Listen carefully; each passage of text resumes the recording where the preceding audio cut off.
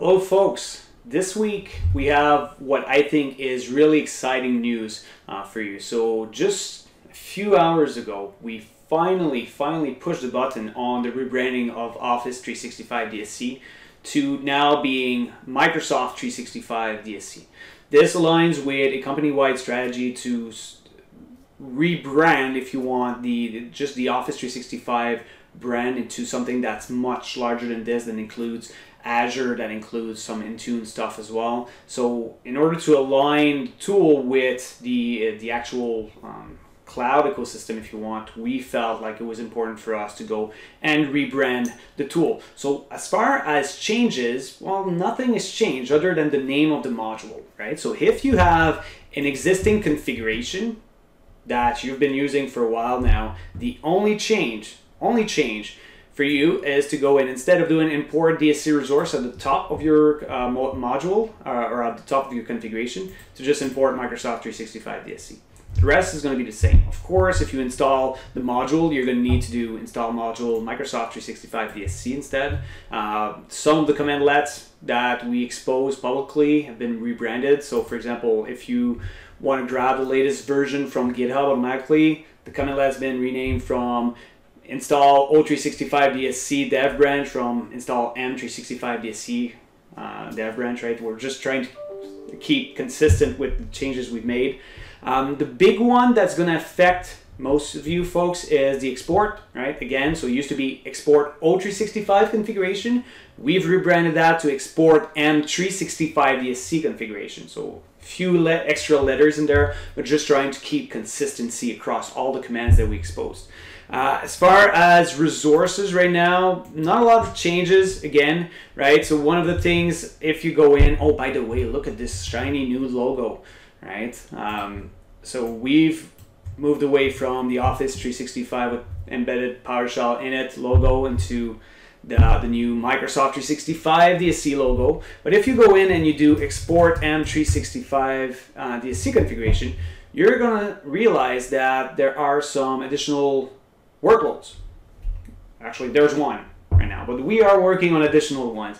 But we do support now extracting Azure AD components. So where is this? There we go. Right? So we do support Azure AD.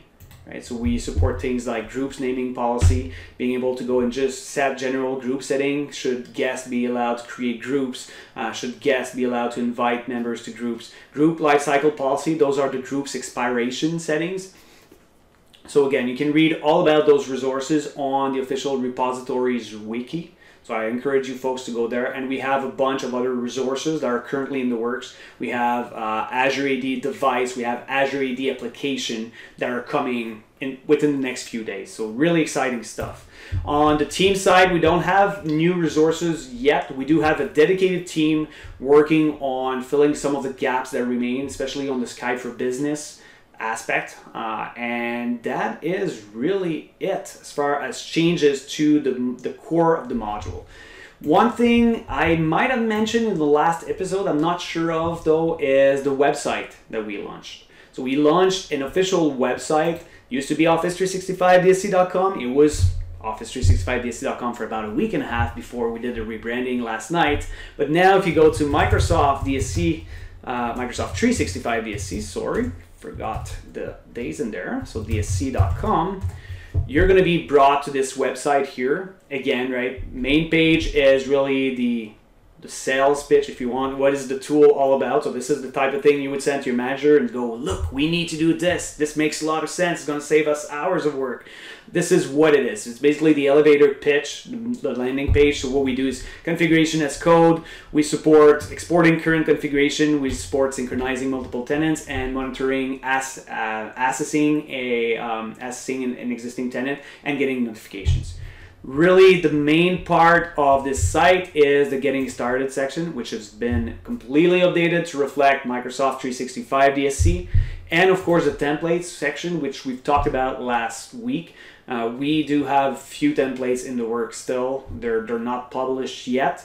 If you are interested in contributing some templates, some stuff that you've built for your own organization, and you think, you know what, it would be worth sharing that publicly, please reach out on Twitter, reach out on GitHub. More than happy to actually promote that template to the website. And again, we're always looking for people to contribute to the project. We are looking for people to submit feedback, people to submit ideas, people to test, to log bugs. I mean, we know we still have some kinks in there. I mean, that's just the reality. We keep adding new stuff. Stuff keeps changing in the back end as well, so we're keeping up. We're getting notified on a daily basis whenever some settings have changed or some settings don't expose the same values as they used to, so we can quickly act and fix them. But again, any help on that front is greatly appreciated. And if you want to contribute some resources, we're looking right now for folks to help out on the Azure AD front. We're looking for folks to help out on the Intunes front. Security and compliance, we still have a few resources to nail down. Exchange Online, there's still quite a few resources that we can use help on. So anything you feel like you can contribute, please reach out again. GitHub is the place to go. Even if you just have a question, go to the GitHub repository, go to the issue tab, even though it might not be an issue, just ask the question in there, create a new issue item and ask the question. On that note, I wish you folks a good week. Please stay safe and we'll talk again next week.